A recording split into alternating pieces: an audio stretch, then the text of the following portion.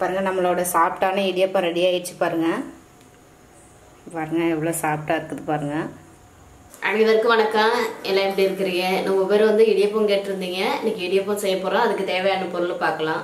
இங்கே பாருங்க, இந்த கப்பால் வந்து 3 கப்பு பச்சை அரிசி, ரேஷன் அரிசி தான் எடுத்து 4 மணி நேரம் ஊற வச்சு இந்த பாருங்க தண்ணி இல்லாமல் உணர்த்தி வச்சிருக்கிறேன். இப்போ நம்ம அரைச்சிட்டு இதை வந்து மைதா சல்லடையில் சளிச்சு எடுத்துக்கலாம். இந்த மாதிரி நைஸான சல்லடையாக எடுத்துங்க. அப்போ தான் உங்களுக்கு வந்து குறப்பு இல்லாமல் மாவு வந்து நல்லா நைஸாக இருக்கும். பாருங்க மாவு அரைச்சி எடுத்து வச்சிருக்கிறேன்.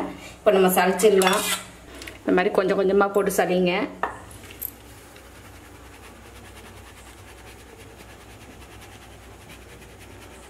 எந்த அளவுக்கு உங்களுக்கு மாவு வந்து நைஸாக இருக்கோ அந்த அளவுக்கு புளியறதுக்கு ஈஸியாக இருக்கும். இந்த மாதிரி மாவை சளிச்சிட்டு இந்த பாருங்க அந்த மாதிரி குருணா இருக்குது பிறகு தனியாக வேறு பிளேட்டுக்கு மாற்றிடுங்க. இதை திரும்பவும் அரைச்சிட்டு நம்ம சளிச்சிக்கலாம்.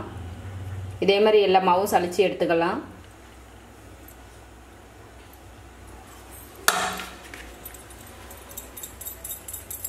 நான் உங்கள்கிட்ட வந்து எல்லா மாவையும் சளிச்சிட்டு காமிக்கிறேன். பாருங்க மாவை நல்லா நைஸாக சளிச்சு எடுத்துட்டேன். இது வந்து கை சூடு பொறுக்கிற அளவுக்கு நம்ம வந்து வதக்கி எடுத்துக்கலாம். கட்டியே சூடு பண்ணிடலாம்.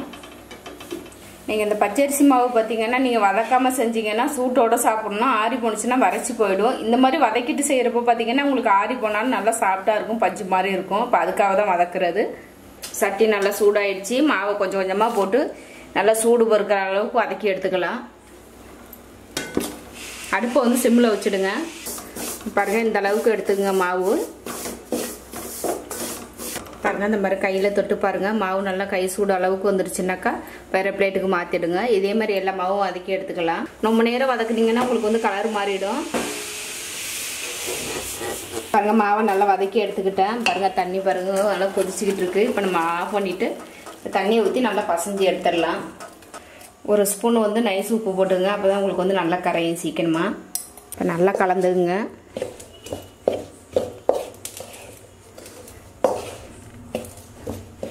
இப்போ நம்ம கொஞ்சம் கொஞ்சமாக தண்ணி ஊற்றி நல்லா கலந்துடலாம். பசைகிறப்பையும் பார்த்தீங்கன்னா இந்த மாதிரி வெந்நீர் போட்டுங்க. பச்சை தண்ணியில் எதுவும் பசஞ்சிடாதீங்க.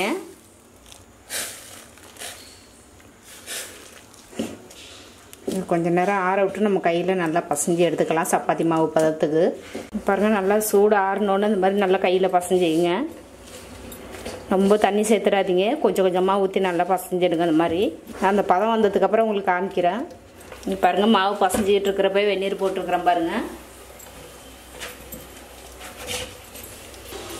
பாருங்கள் இந்த மாதிரி நல்லா பசஞ்சிங்க. பசஞ்சிக்கிட்டு வந்து கொஞ்சம் போட்டு புளிஞ்சு பாருங்கள் உங்களுக்கு புளியறதுக்கு கரெக்டாக வருதான்னு.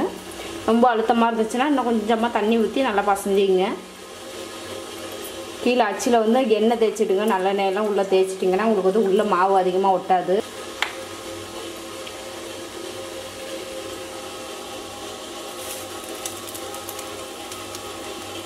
பாருங்கள் இந்த மாதிரி வரணும். பாருங்கள் இந்த மாதிரி மாவு உருட்டிங்க. உங்களுக்கு எந்த அளவுக்கு உள்ள மாவு அச்சில் வைக்க முடியுதோ அந்த அளவுக்கு வச்சுங்க.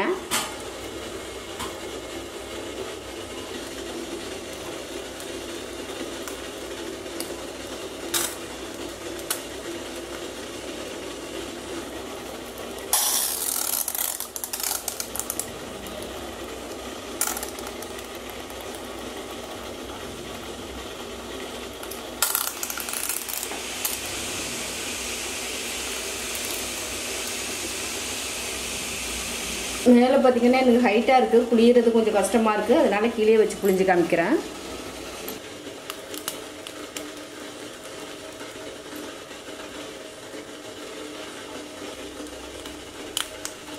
பாருங்கள் எவ்வளோ அழகாக இருக்குது பாருங்கள். புளியறதுக்கு உங்களுக்கு வந்து கஷ்டமே இல்லாமல் ஈஸியாக இருக்குது.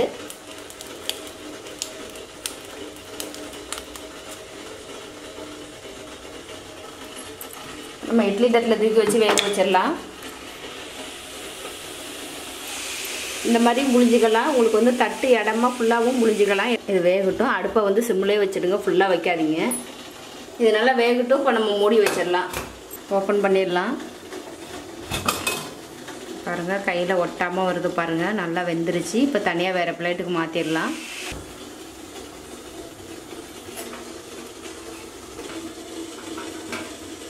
பாருங்கள் துணியில் ஒட்டாமல் வருது பாருங்கள். இப்படி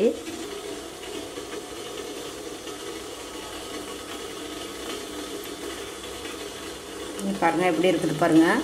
இதை நம்ம ஆற விட்டு சாப்பிட்டோம்னா வச்சுங்க நல்லா சாப்பிட்டா பஞ்சு மாதிரி இருக்கும். நீங்கள் வந்து அந்த மாதிரி இட்லி மாதிரியும் புளிஞ்சிக்கலாம், இல்லாட்டி இப்படி பார்த்தீங்கன்னா வறுப்பு வரும்பாவும் புளிஞ்சிக்கலாம்.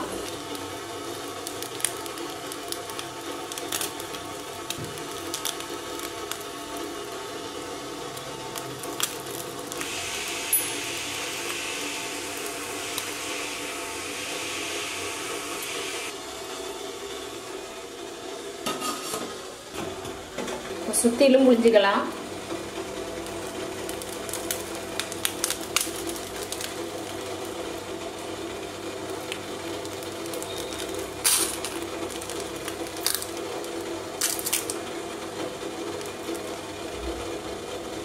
உள்ள வச்சிடுங்க, மூடி வச்சிடலாம். நம்ம மாவு பார்த்தீங்கன்னா வதக்கிட்டு வெந்நீர் விட்டு பசஞ்சதுனால ரொம்ப நேரம் வேக வைக்க வேண்டியதில்லை, ஒரு 3 நிமிஷம் வெந்தால் போதும். பாருங்கள் கையில் ஒட்டாமல் வருது பாருங்கள். அந்த மாதிரி துணியை பிடிச்சிக்கிட்டு எடுங்க, உங்களுக்கு இட்லி தட்டில் எடுக்க முடியாது. அப்படியே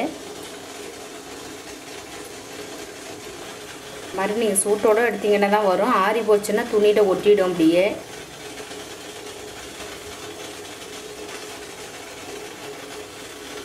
பாருங்க எவ்வளோ அழகாக வந்திருக்குது பாருங்க.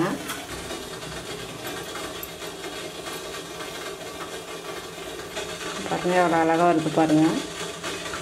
பாருங்க நம்மளோட சாஃப்டான இடியாப்பம் ரெடி ஆயிடுச்சு பாருங்க. பாருங்க எவ்வளோ சாஃப்டாக இருக்குது பாருங்க. பாருங்க எப்படி இருக்குது பாருங்க, நல்லா அப்படியே பொல பொலன்னு வரும். அப்படியே